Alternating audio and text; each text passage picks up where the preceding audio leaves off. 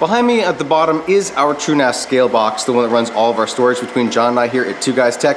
And today, I blew a drive, courtesy of those Seagate Constellation 3TB drives that are just so prone to failure.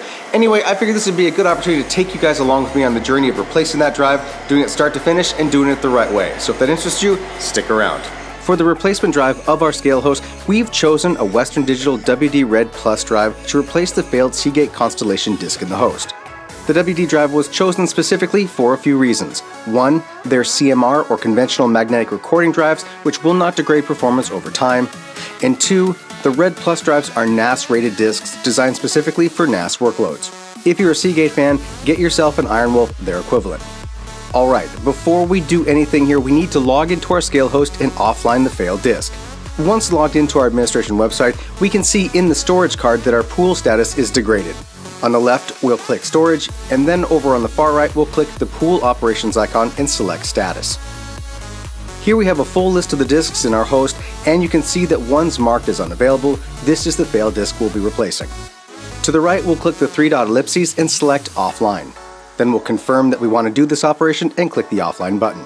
Once that completes, we now see the disk's status is offline. It's now time to pull the disk.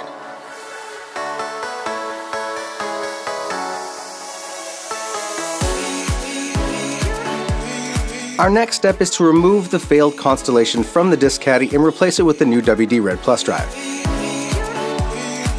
Alright, now that's done, back in the host it goes.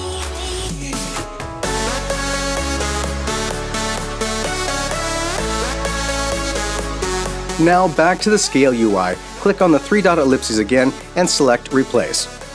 In the drop-down, we now see our newly inserted disk with the device name of SDN. Your device name will likely be different. We'll select that and click Replace Disk. This can take a bit, so let it complete. Once the operation is done, we'll get a confirmation pop-up letting us know we've successfully completed the replacement. It's that easy. Last thing to note, whenever you lose a disk and replace it in ZFS, the array needs to rebuild itself. This is called resilvering, and it can take a long time depending on a variety of factors: your array size, the speed of your disks, and so on. Until resilvering completes, you may have performance degradation, so be aware. Once resilvering is completed, you should see a green check mark showing that the pool is healthy and you're back in business.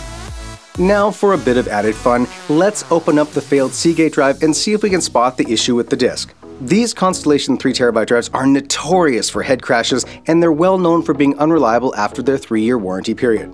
Now, keep in mind, the DOM or date of manufacture of this failed drive was 12/20/2015, so for it to last till early 2022 or a little over 6 years is a surprise.